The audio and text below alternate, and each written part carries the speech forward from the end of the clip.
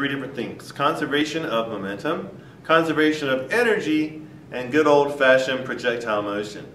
And so the way this works, I have a ball here. Now this ball has a mass. Let's call it mass M. Okay. So we'll say mass M. That's going to be a given. Now, in order to get the ball rolling, so to speak, we will put it on the end of this rod, and I'm going to do some work here.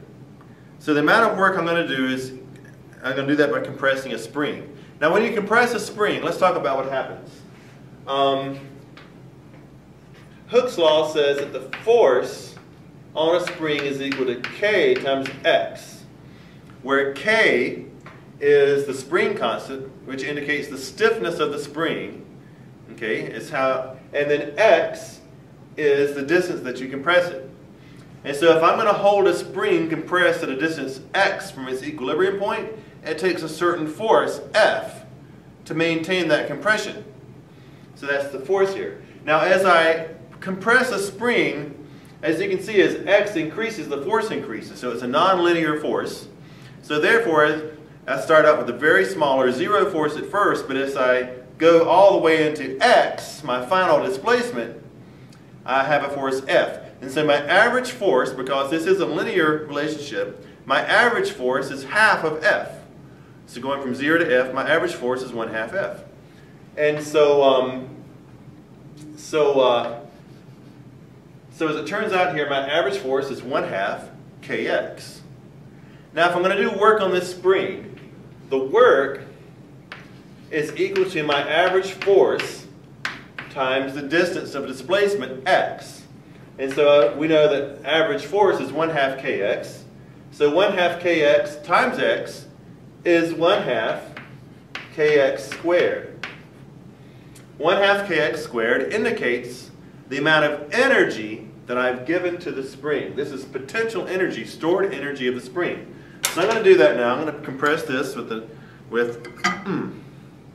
average force. It got harder the further I pushed in. And now it's locked. The spring is being compressed. How much is it being compressed? Well, I can measure that compression with the plastic ruler, and I can see it's changed from its equilibrium point. The difference between its new position and the old position is x, the amount of compression. I don't know what K, the spring constant, is. All right, well, let's talk about energy a little bit. Now, when I release this, pull this trigger, the spring is going to decompress.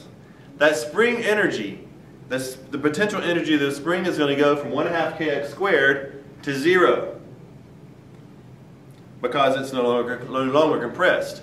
Well, that energy is going to be transferred into a change in velocity of the ball. And so along this same line, this flat line, this ball is going to pick up energy. Now right now the ball has no energy. Let's talk about the potential energy of the ball. Well, let's define where the ball is to be zero height. So I can say, because of this, where I've chosen 0 in height to be, this ball has no potential energy, no potential gravitational energy. And so right now it's not moving, it has no kinetic energy. And so when it starts moving though, the spring is going to push the ball forward, and all that energy in the spring is going to be converted, because there's very few or not many non-conservative forces at work. So let's just say if they're inconsequential, all this energy is going to be converted into the kinetic energy of the ball. So that 1/2 kx squared, that's equal to 1/2 mv squared, where m is the mass of the ball, which is given to you.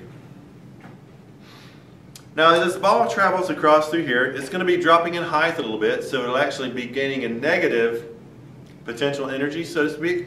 But let's say it's moving fast enough that it's really not dropping at all between the end of this, between when it starts off the end of the spring and when it collides with this little cup. So we're not looking at a very big loss in kinetic in height. So let's say its potential energy is still 0, it's not changing. And our kinetic energy, the ball is not really slowing down, so it has that same kinetic energy when it hits the cup. But when it strikes the cup and it lodges here in the cup, that's a collision.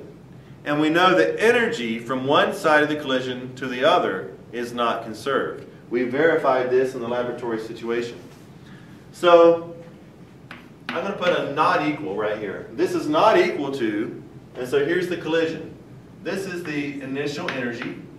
I'm going to say the initial energy is not equal to the final energy of the ball. Because in a collision here, energy is not conserved.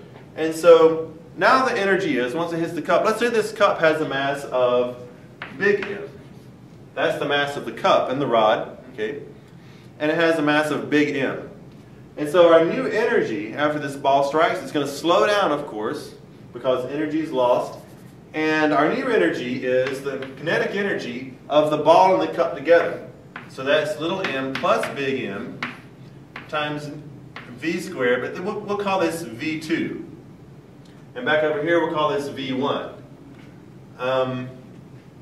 So it has a new velocity v2, and it begins to move in that direction. So that's the new energy. Now something else is going to happen.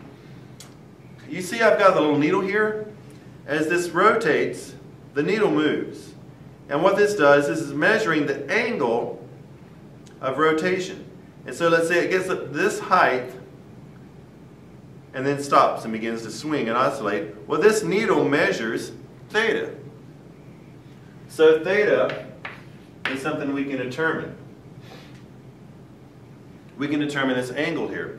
And so let me sort of talk about why we might need theta. Let me pull this out of the way a little bit.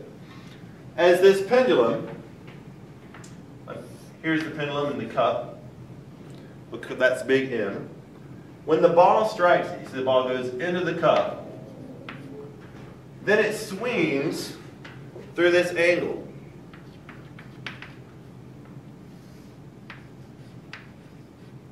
Theta. So if we know what theta is, what we can do is this.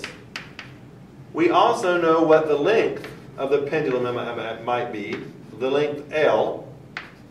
And L is something that's given to you or that you can measure. It's from the pivot point to the center of mass of the pendulum. You don't know really where the center of mass is, so we're just going to give you the value of L. And so if you know what L is, you can determine this side. L is the hypotenuse. Here's theta. You can determine the adjacent side of your triangle. And then the difference between L and the adjacent side of the triangle is this value, H. The height that this ball and pendulum combination has risen. It's risen a certain height off of the original point.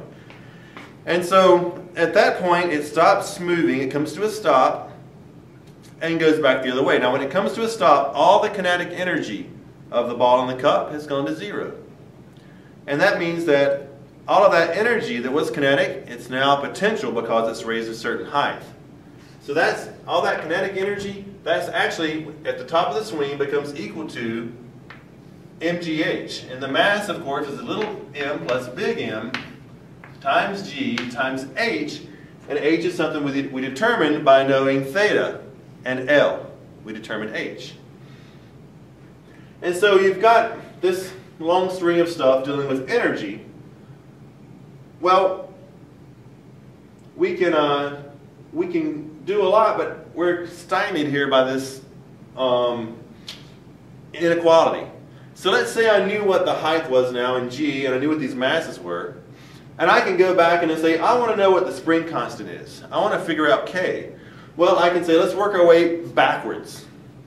And so I'll go down here and I'll say this is equal to this. All right, well, I'm setting this equal to that. I notice that I know a little m to big M. I know g, gravity. I know h, the height. I don't know velocity squared, but I can solve for this using algebra. And so I can tell you how fast this was moving after the collision. However, because of this inequality, I can't tell you anything that happened before the collision yet. Now, in order to make a bridge across the collision, we have to use the idea of conservation of momentum. Because we know that the initial momentum is equal to the final momentum in a collision. So this is going to help us out. Now the final momentum in the collision, because we now know this V2 from our previous calculation, you can tell me what the final momentum is. It's equal to mass times velocity, and where our mass is little m plus big M times v2. So this is the final momentum after the collision. Right after the collision, this is the momentum of the cup and the ball. And so before the collision, the only thing that was moving was the ball. The cup was stationary, but the ball was moving. It was going right here with a little m, mass, and a certain v, v1. And so before the collision, the total momentum of the system was little m times v1. And so what we've done, we can now go to here, to here, to here, and then bridge the collision. And now we know what v1 is with a little bit of algebra. If m, big M, and v2 is known, we can solve for v1. Knowing v1, let's put it back up here into the kinetic energy just before the collision. 1/2 little m v1 squared. Now we know what the energy was before the collision. It's greater than after the collision. Then we use momentum to bridge it. And so now we can go back, and knowing this, knowing what x is, our displacement of the spring, we can determine k, the spring constant, right? And also, what was our average force when we compressed the spring? We can calculate that. Now, one thing you might want to do is determine the range of a projectile. And so if I wanted to figure out how far this ball might go if it didn't hit the cup, let's say if the cup were out of the way and I just fired it straight across onto the floor, how far would it go? Well, what I need to know is the initial velocity of the ball. And it's a horizontal velocity. And so by knowing theta, by determining theta, knowing L, knowing big M, little m, I can calculate here to here to here to here. And once I get here, look, there's v1, the velocity of the ball before the collision. So if there were no collision, now I know v1, the horizontal velocity, and using projectile motion, there's something else I need to know, and that's the height of the ball off the floor. Now I can use the kinematic equations, or the range equations that we have to determine how long it takes to hit the ground, and by that, how far out it will go. So I want to figure out where the ball will land. And so I can make that calculation using kinematics and make my prediction of where the ball will land. I can set a piece of paper there, put my line, and see how close the ball strikes to that line, which is my prediction of the range of this fired projectile, little m. So a lot of things you can do with the ballistic pendulum, and I hope you just come up here and have a little fun with it.